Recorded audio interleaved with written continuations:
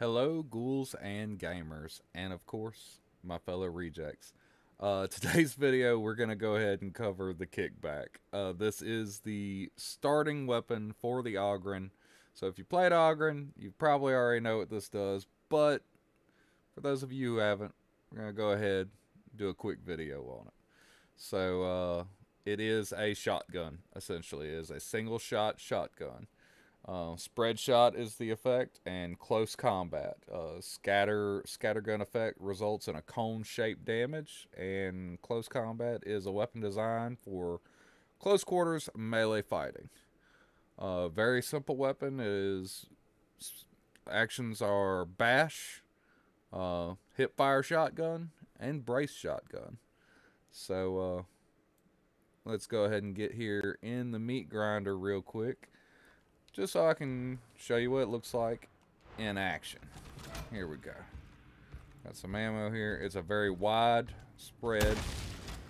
Hits a lot of things. It's got a slow reload.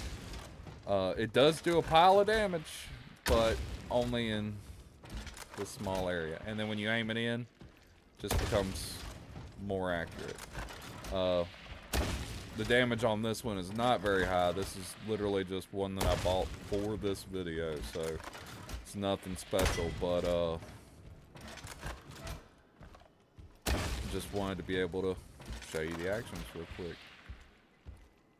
And that is the basics of the kickback, the beginner weapon of the Ogryn. I would not really recommend using this weapon.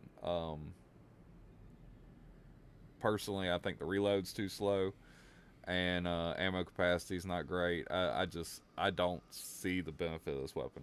Maybe some of you have a different outcome with this. Maybe this is a great weapon, and I just have not seen it myself. But you know what? Let me know in the comments. Yeah. And thank you, as always. Thank you very much for tuning in, and stay swampy.